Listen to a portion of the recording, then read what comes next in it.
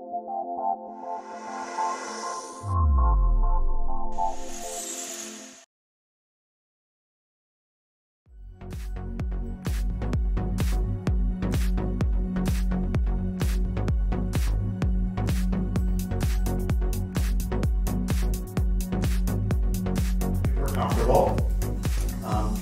In the areas that we're going to work today, I'm going to show you two different things. So we're going to apply the PRP all the way through the scalp, and then I'm going to do the PDO thread process in the crown area, so you can see that. Of course, the areas that are severely depleted, we don't expect to see some massive regrowth from these treatments or procedures, but what we want to do is to protect the weaker hairs, especially in and through this area. The mid-scalp is very, very thin and weak and wispy hair. We want to get some rejuvenation of that zone. We've used the Regen labs. We thank Regen for providing the kit today to prepare the PRP. Obviously, I don't have my Coulter counter, but we know it's probably going to be about 1.5 to 2.5 times concentrate. So we've got this about 7 cc's of PRP, and I'm going to start from the front and I'll work my way back into the crown. Typically, my process is to do 0.1 cc's in each injected area and about 1 centimeter apart, but it really just depends on how much elasticity there is of the scalp. So, of course, Rich, let me know if you're feeling anything. He's smiling and happy. And if you'll see my technique, you'll see I'm going about 1/2 to 1 centimeter apart in each of these different zones. I'm going to start working all the way around the frontal hairline first. And I'm just doing a small, very, very tiny injection. This is a 27.5-inch needle. Some people have remarked over the years that they need to use smaller syringes in order to push the PRP. I guess I have a strong thumb after doing a couple thousand of these over the past 10 years. So if you're doing this at home, from YouTube, you can do it at home, right? You know, you've seen the DIY. But if you're doing this in your office, you may want to split the PRP up into smaller areas, smaller syringes, so that you can easily push the PRP into the scalp. And as your thumb gets stronger, you can then switch over to a larger syringe. So I'm moving quite quickly, but I guess what I would like to show you is the technique that goes very, very superficially. That's where the follicle's in the dermis, so we want to keep our PRP in the dermis. We don't want to go too deep. We don't need the PRP down in the adipose layer, and we don't want to create too much of a bleb. But it's really, you can feel it in the dermis as you go along, and I often do that. I'll follow with my finger and feel for the PRP as we go, and that will help me not only in looking, seeing how I'm injecting, but also seeing exactly where I've missed, and I'm feeling as I go. So if I'm looking at different areas, I can kind of feel, okay, it's a little bit shy up in there, I'll add a little bit more. If this is, in general, in women, the skin is a little bit more forgiving. You can actually spread out your injections. In some men, you find that the skin is very, very tight. You have to kind of go closer together.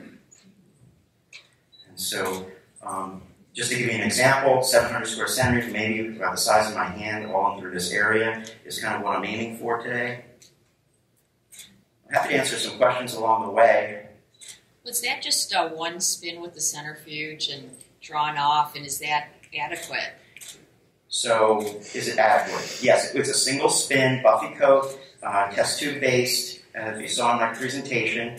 You know, you really should choose your kit based on what you're trying to create. So in my presentation, I said I like to have a high concentration of platelets. So if I had my preference, I would use a dual spin process and try to get somewhere in the neighborhood of about 1.4 to 1.5 million platelets per microliter. So it's worth doing if we haven't adapted your technique. Well, I don't know. Everybody has to make their own decisions. I mean, what you should do is, many people, and we used our single spin process for many years, and we got nice results. Maybe it was from extracellular matrix like A-cell in conjunction with it. We don't really know. So the PRP is in place. The last and final step is to microneedle. Can you talk about the ring block?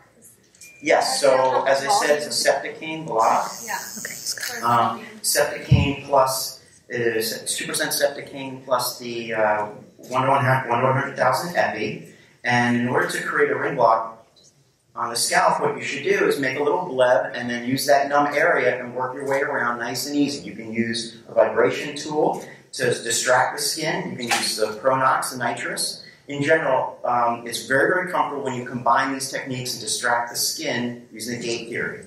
So I'm using today Mia Med. It's my favorite microneedling. It's a corded device. It's got a very, very special cartridge. It has a it's very smooth when it's operating. It doesn't make a lot of noise. There's not a lot of vibration in the handpiece. It's got a totally hermetically sealed cartridge, so it doesn't get anywhere near, there's no fluids that are going to get anywhere near the mechanism.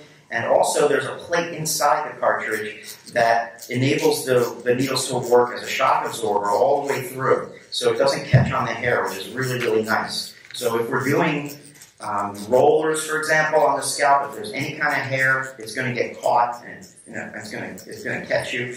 I find that if you're using a battery-powered or non-corded device, sometimes they just don't have enough power. This one makes 900 punctures per second. What's your depth? What's the depth? The depth is, okay, that's a great point. So you can look at the depth and adjust it. I like it to be at 1.5 millimeters. Yeah. So there we go. So we've done microneedling all the way through. You don't need to, you're not like resurfacing the scalp here, so just a simple pass. You can see the skin is a little bit pink, and that's exactly what we want. If you have some of your PRP, platelet-poor plasma left, you can use that as a lubricant as you go all the way through. I use the opportunity to kind of make sure that there's no big blebs of PRP. You can see I'm just kind of running my finger around all the different areas that I've injected. So that's basically the PRP step. We would typically rinse them off and laser after that. Today we're going to also do our PDO thread process. So hopefully we have enough time to show you that. These are PDO threads or MasterThreads.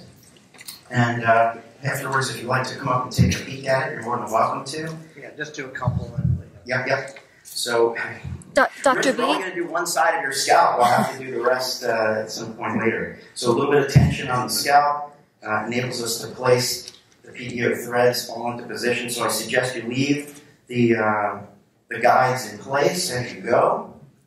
Do you always use PRP when you do PDO? No, actually, the results that I showed in the presentation today was PDO only, no PRP. But you can combine it. Why not? Are you using the smooth? These are smooth. Trina, are they 30? 28. 28 millimeter. So we're going to do half of the scalp. That'll be pretty interesting, right? I think I know that very well. Study time.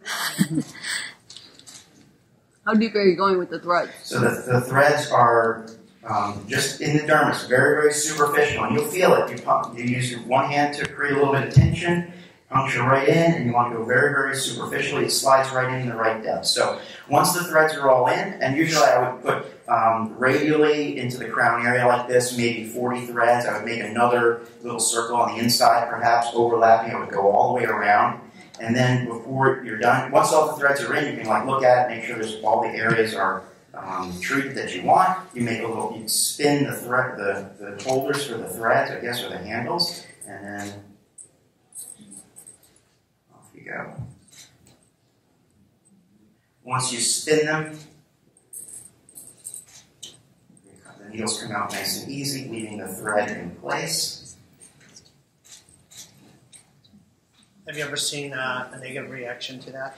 I have not. In the literature, there's not much. I mean, obviously, you're looking for granulomas, things like that. We've never seen that. Sometimes the thread will extrude. That's okay. You're putting in dozens of them. They may feel like a little stubble of the thread. You just tell the patient to pull it out. Not a big deal. Some of the patients like to save them, bring them in to show you, show and tell. Anyway, so that's the whole thing. You remove the needles, and that's it. And you follow them up. I recommend 90-day intervals for measurements and microphotography to track your progress over time. Fantastic. Thank you.